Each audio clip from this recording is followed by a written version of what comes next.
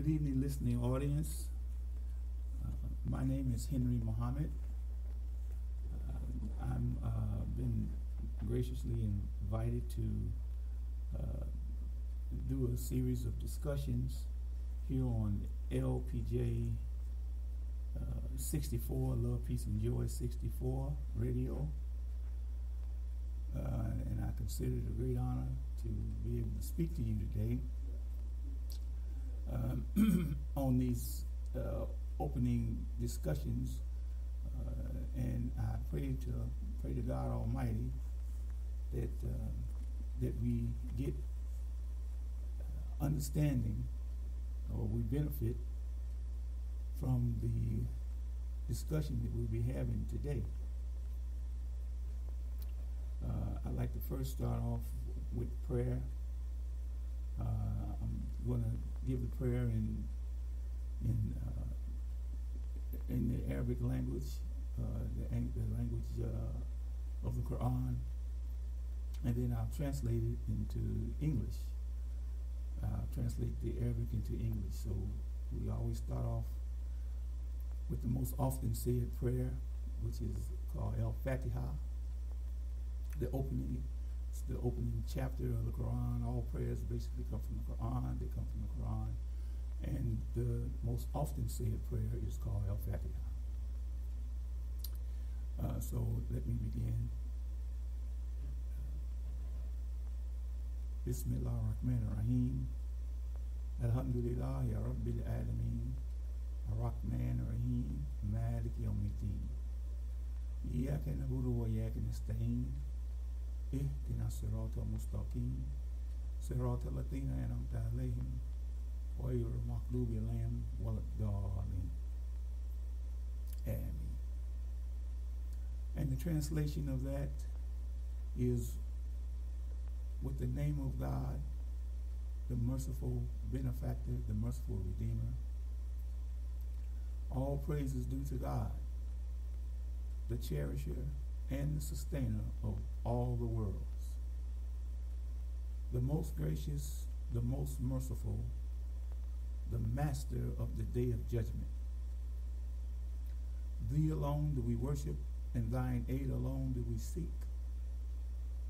Show us the straight way, the way of those upon whom thou hast bestowed thy grace and thy favors, those whose portion is not wrath, and who go not astray.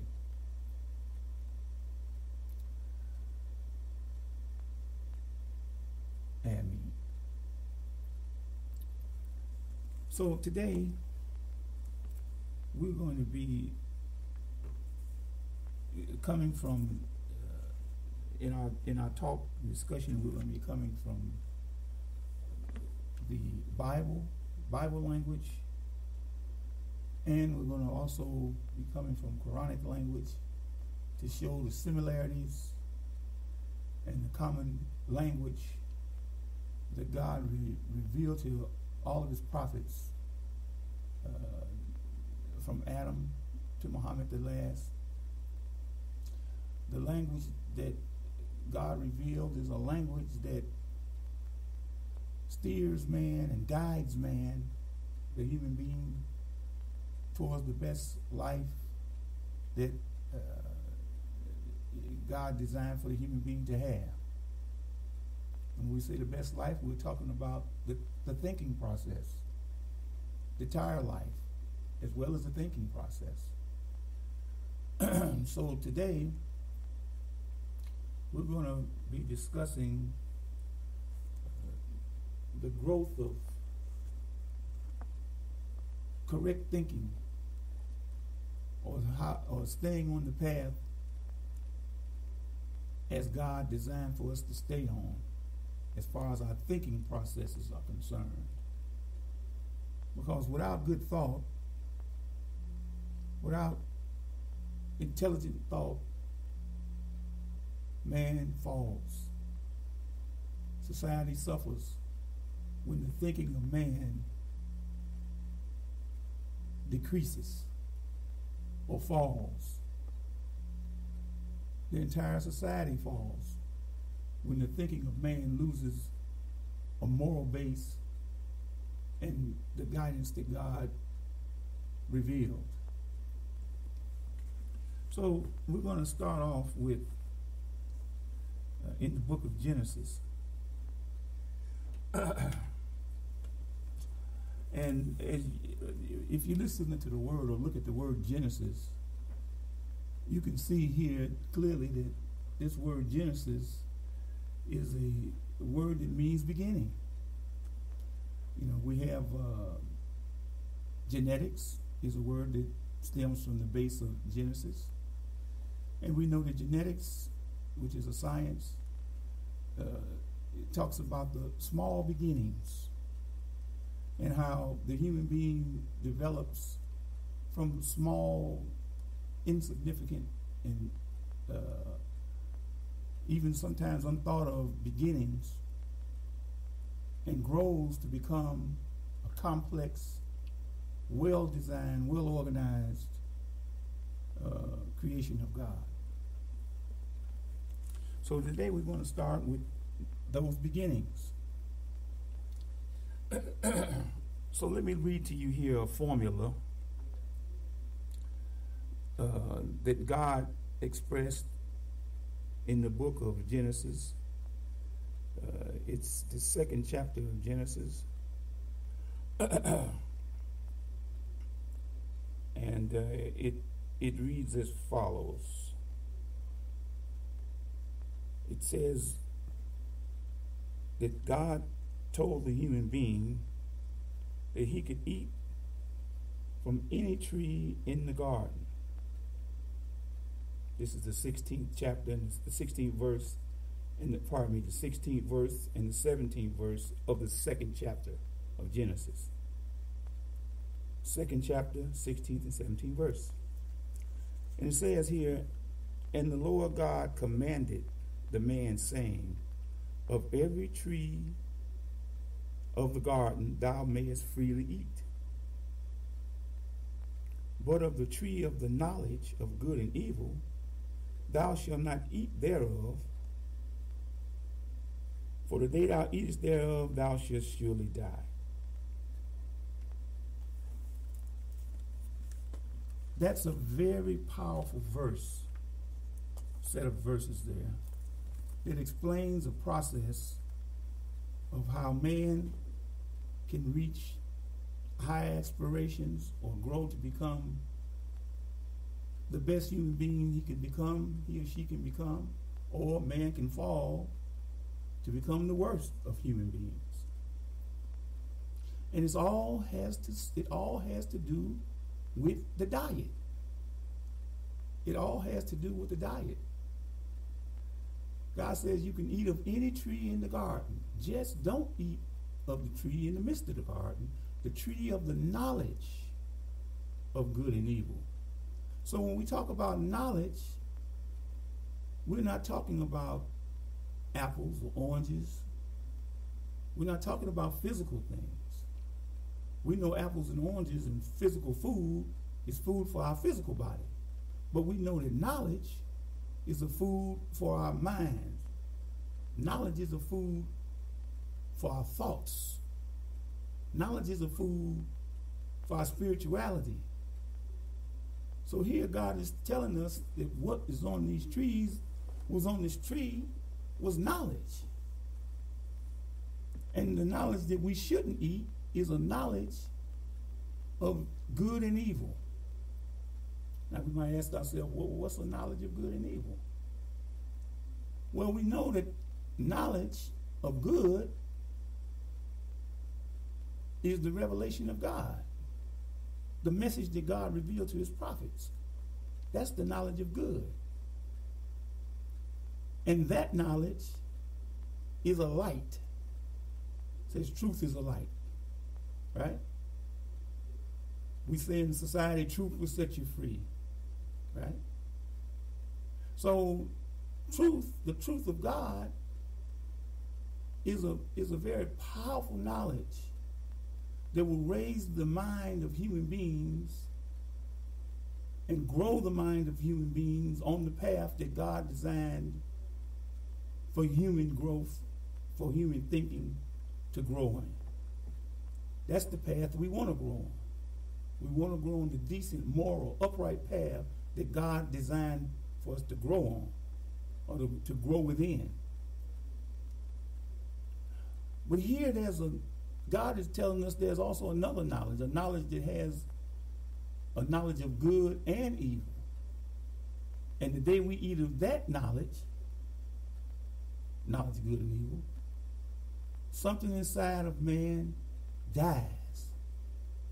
Something is corrupted in man when man feeds his mind a knowledge that has in it truth mixed with lies. If truth will set the mind free,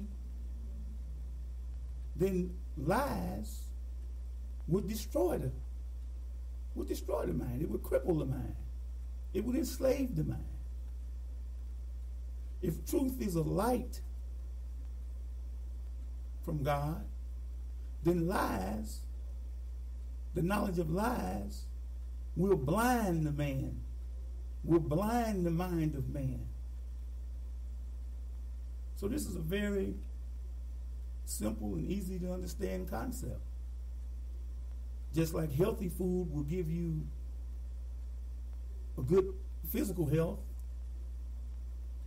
the knowledge of God's revealed message from his prophets will give you good human thought process and the type of life that is healthy, the type of society that is healthy, and eventually the type of world that is healthy. This is what we are striving now to understand. So if God is warning us not to eat poison knowledge, then we want to find out what is the best knowledge to feed ourselves, and what is the poison knowledge that we don't want to feed ourselves. When we think about that, that seems like a complex question, but really it's not. When we look at the Ten Commandments, God tells Moses, says, Moses, tell your people that they should not, thou shalt not make unto thee any graven images or any likenesses of anything in the heavens above, in the earth beneath, or in the waters under the earth. That we are not to bow ourselves down to them, nor serve them. Now look at how expressive God is in this language. God is telling us that whatever we find in the heavens above, God knew we would be able to reach out into space. God knew we'd be able to travel out into space.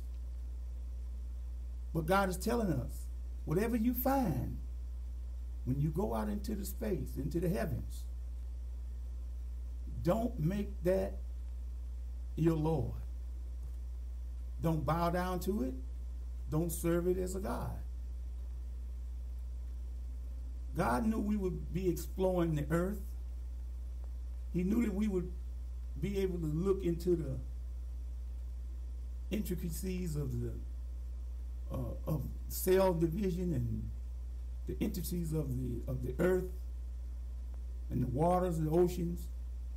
But God is telling us, whatever we find there, that we're not to bow down to it nor serve it, because it's not to be seen or worshipped as a God. That's a healthy knowledge for us to understand.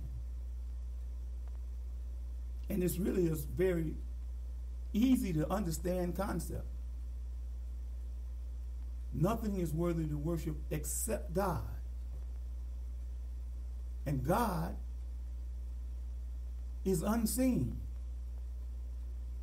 God is invisible, ever present, and never, ever, ever absent at any time or at any place. God is the one who is in control of every situation. God is the knower of all things. God is the Almighty, needing no help from anyone or anything at any time. This is God. This is how the believers who believe in one God understand their Creator. Isn't that a healthy way to understand the Creator? When you check scriptures, you see that belief system that we just mentioned agrees with scriptures. It agrees with Bible. It agrees with Quran. It agrees with the Torah. That God is unseen, yet ever present and never ever absent. All hearing. Nothing escapes the consciousness of God. That's a very clean, healthy, morally upright concept that any human being can feed to their child or feed to themselves. That's what we want for a society. We want an upright society. But when we add other concepts to that, incorporated into that concept, if we make God visible, when we know that God is invisible, if we make God visible physically, then we've broken that law that God said or revealed to Moses.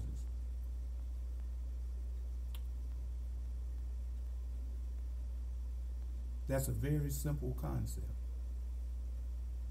So the words that God revealed, those beautiful words that express how we should understand our Creator, those are the words or the knowledge that we should be rooted in. That should be our foundation.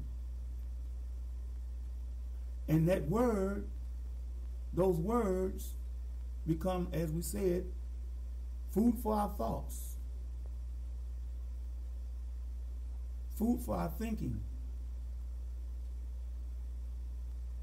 food for guidance as to how we should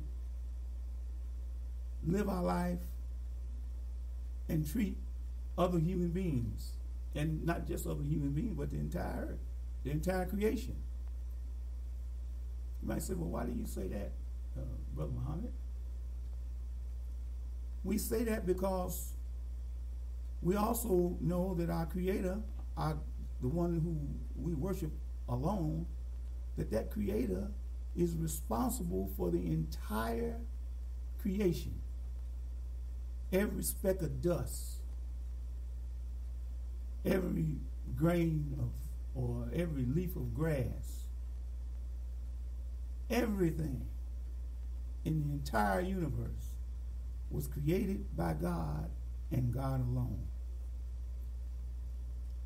And in everything that God creates, or has created, God has left information for us. God has left information for us in His creation. So when we study His creation, when we study the things that God made, we learn from that. God's creation teaches us, and it gives us knowledge. And once we receive that knowledge, we are able to grow. But we should always bring to mind that it is God, it is our Creator, who has created this creation, and He is the only one that deserves credit for what He created. This is a very important and a very useful tool that God has given us that will help us to stay on track. Because when we give praise to something else or someone else for the work that God has done, that's when man begins to miss the mark. He's feeding from a tree that is really a knowledge of good and evil, because that particular line of thought will lead man into worshiping something other than God, or giving credit to something other than God, when God alone is the only one that deserves the worship.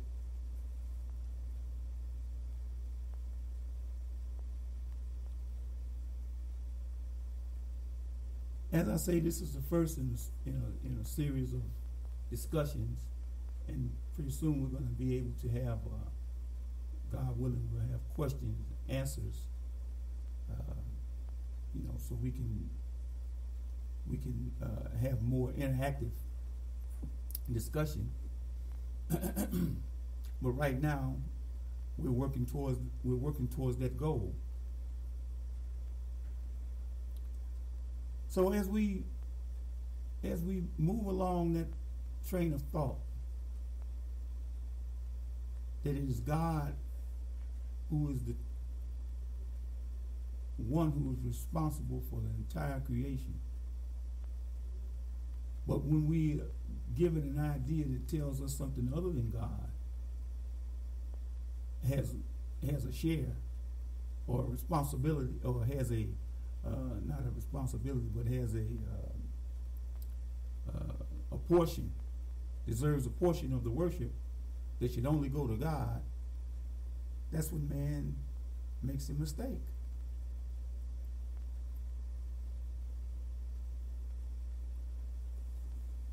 What did Jesus say?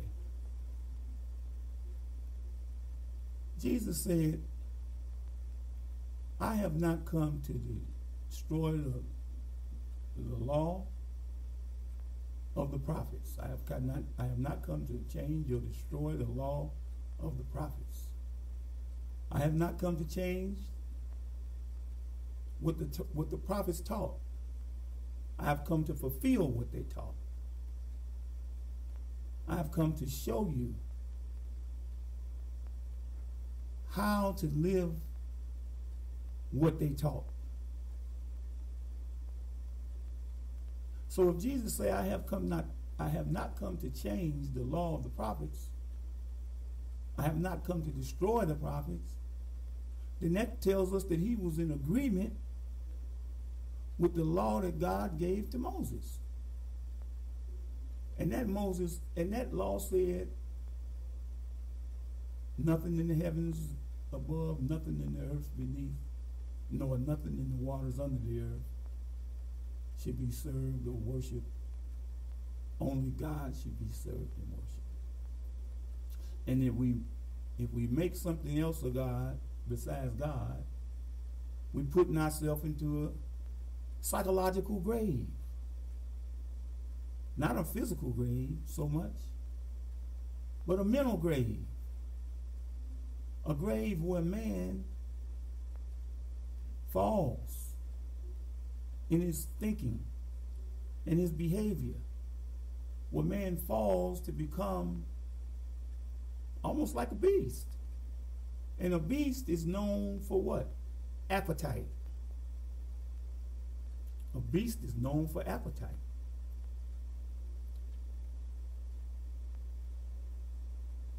Words make people. Words make people. If you want to become a doctor, study the words of medicine. And eventually those words of medicine will mold you and shape you in your mind until you become, or you are able to do the physical works of a doctor. But it's the words that transformed you into the doctor. If you want to become a lawyer, study the words of law. And those words of law will transform your mind until you're able to do the works or have the behavior of a lawyer.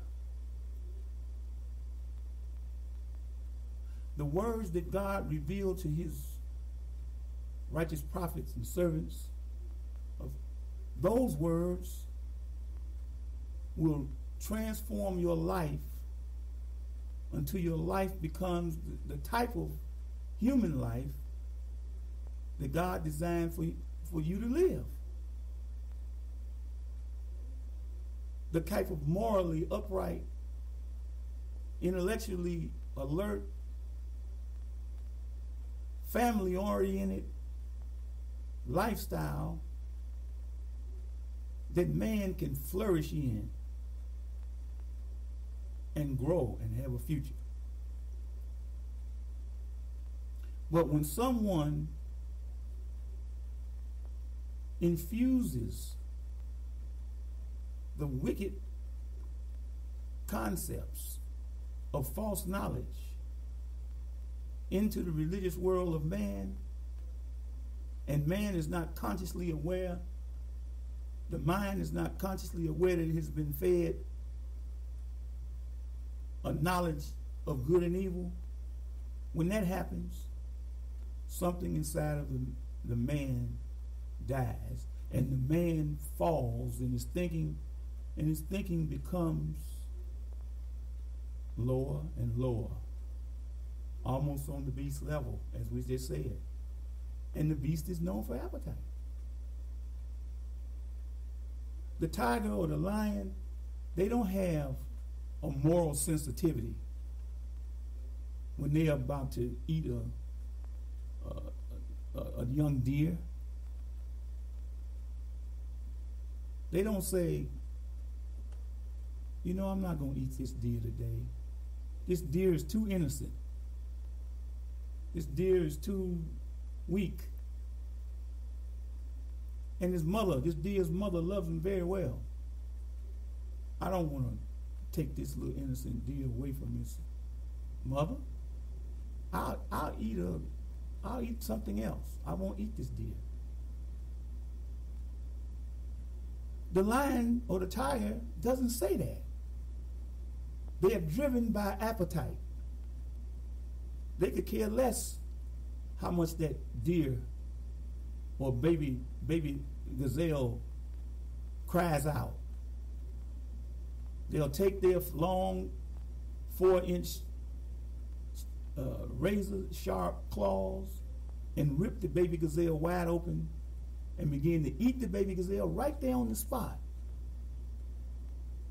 because they're not concerned about the weakness or the innocence of that baby gazelle. They're only driven by appetite. When the society of man begins to take on that type of thought process, then something terrible has happened in the religious life of man. That kind of behavior is fine for a tiger or a lion, but when man becomes like that, the society is suffering from sickness. The society has been poisoned by a knowledge body, a body of information that has slipped into the subconscious mind of the man or the society and caused the thinking to go awry, to go berserk.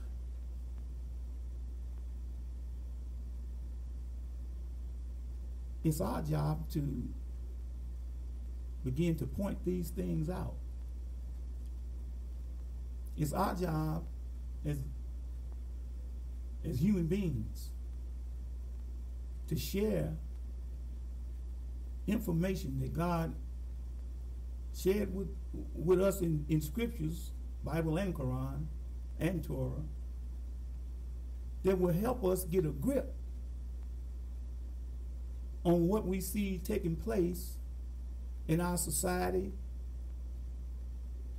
in our communities, in our families, and in the individual. Because the individual is an extension, the individual is a microcosm of the whole society.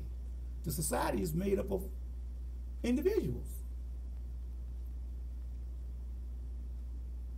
So it's our duty to share information that will help us to correct the problems of fallen life here in America and the world.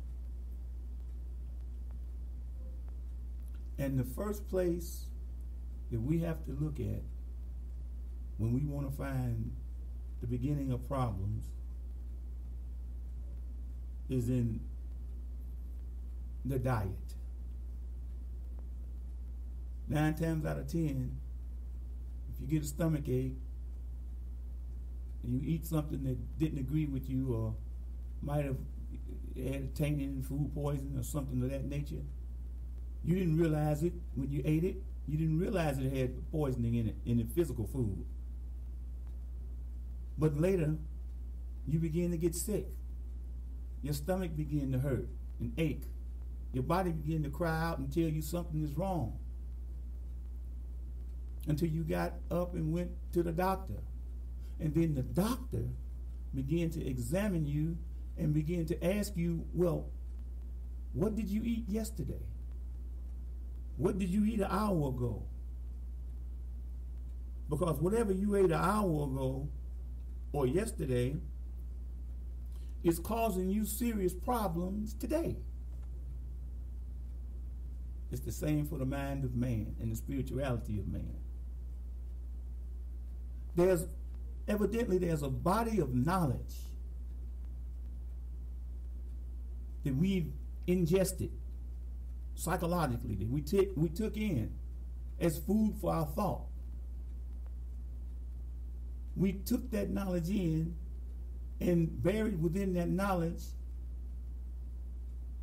was a poison. And that poison slowly began to cripple our thinking in the world, and it brought us to where we are today. And we should be ever thankful to God that we now have a idea, we have a concept of what has happened in the thinking of man. Because we know that we use knowledge to think with. Right thinking brings right behavior. Wrong thinking brings wrong behavior. But the thinking has a beginning spot too. The thinking has a genesis that it starts from. What is it? It's the concept, the word. The words create thought processes, and thought processes influence behavior. So it's word, thought, behavior. If something is taking place that is incorrect in the concepts of man, in man's concepts and belief system, then in time that false concept will develop into false thinking. And then the false thinking will turn into false behavior. So we have to always start at the word. We have to start at the conceptual level.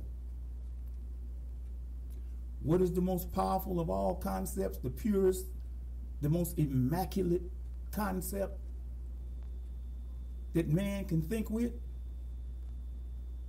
the most immaculate concept that a human being can think with, is that there's but one almighty, all-powerful, ever-present and never-absent creator who is in control of every situation at all times. And it is that almighty, all-powerful, all-hearing creator that we should be focusing our devotion towards. Now, when we do that, that's going to begin to bring a new respect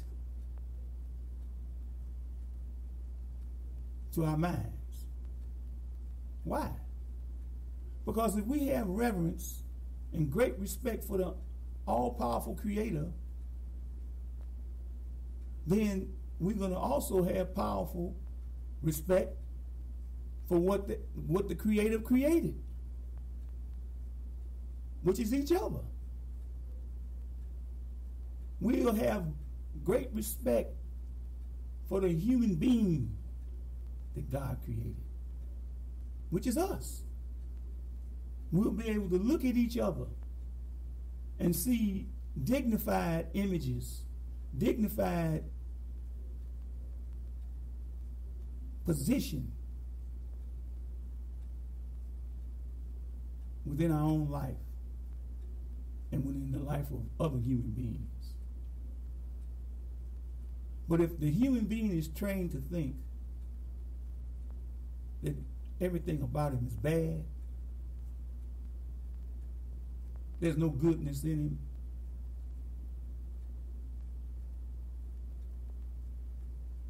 that he's wicked beyond repair, those types of thoughts will drive the human being into an inferiority that he'll never be able to escape.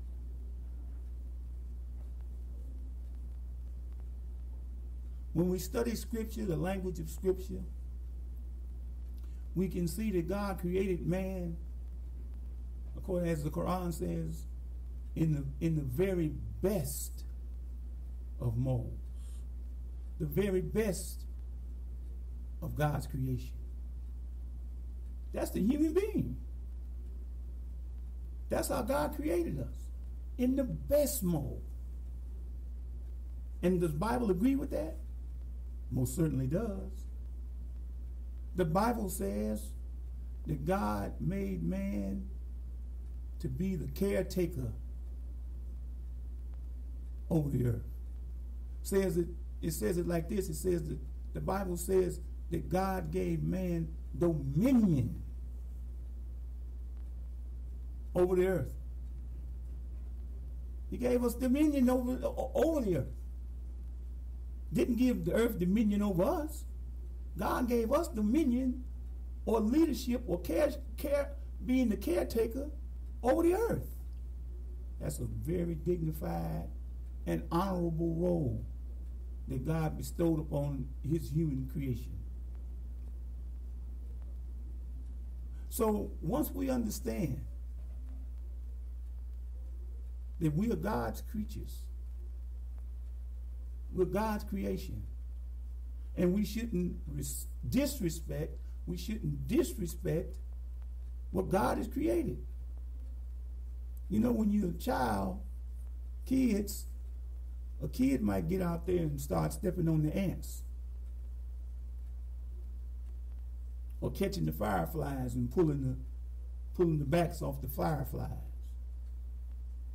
But as we become adults, as we become older, we realize that these creatures, they have a life in them that God created. And we should respect that. So if we can do that for the smaller creatures, shouldn't we be just that much more respectful of each other's humanity? We certainly should.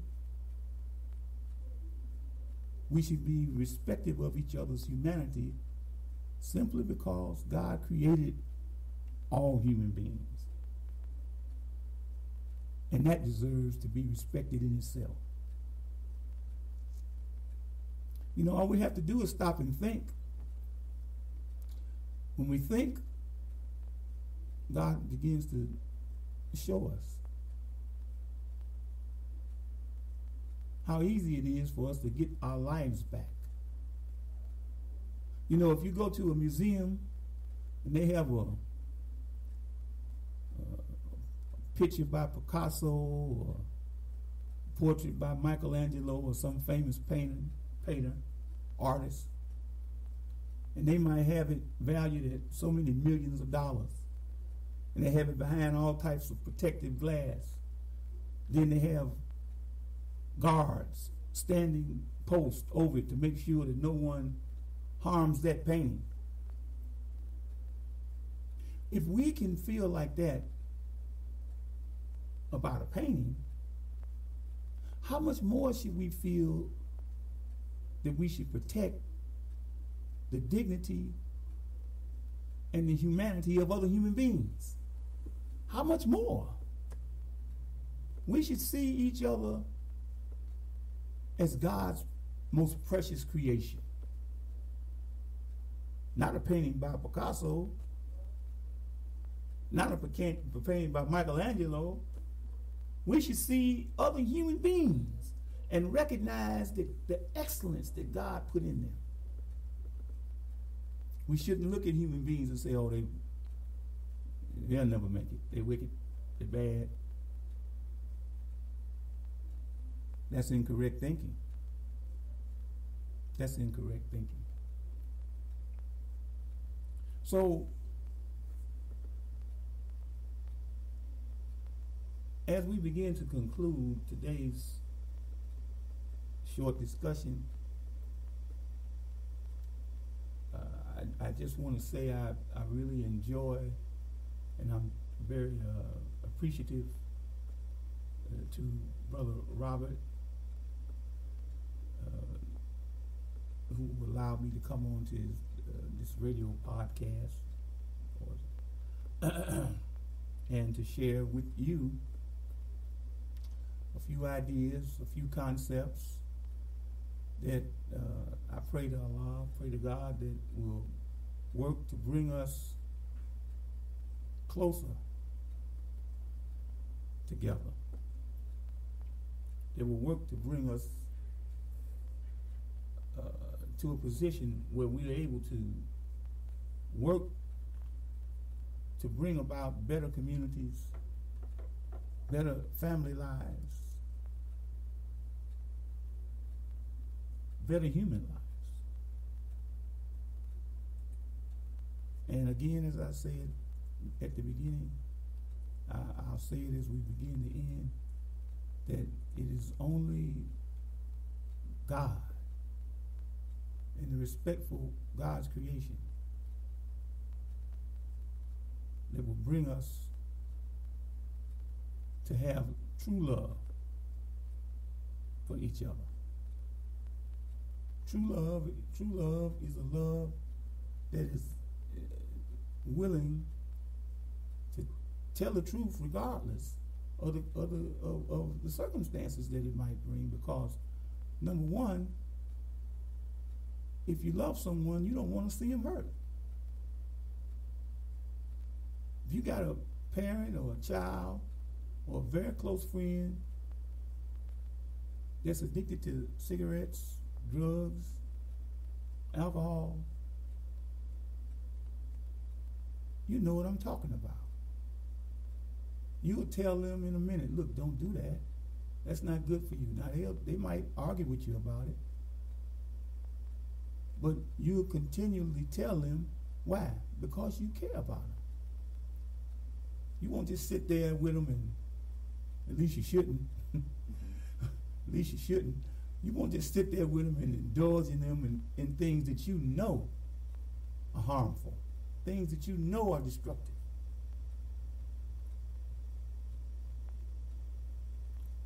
that's where we are now today. And I pray to God that everything we talked about today will help to enlighten someone. And as I say, we're going to eventually have interactive conversations where we can entertain questions and begin to dig in to the concepts that have caused so many of us in society serious problems.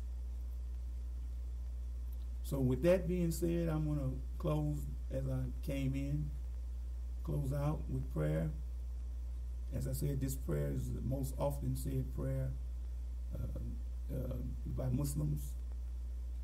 It's the first chapter of the Holy Quran, and I'll say it in Arabic and I'll say it in English. Bismillah ar-Rahman ar-Rahim. Alhamdulillah ya Rabbil Alameen. Ar-Rahman ar-Rahim. Maliki Yawmiddin. Iyaka na'budu wa iyaka nasta'in. Ihdina siratal mustaqim. Siratal ladzina an'amta alayhim ghayril maghdubi alayhim waladdallin. Amen. And the translation: with the name of God, the merciful benefactor, the merciful redeemer. All praise is due to God, the cherisher and the sustainer of all the worlds, the most gracious, the most merciful, the master of the day of judgment. Thee alone do we worship, and thine aid alone do we seek. Show us the straight way, the way of those on whom thou hast bestowed thy grace, those whose portion is not wrath and who go not astray. Amen. Assalamu alaikum. Thank you. All right. Okay, that's How long was it?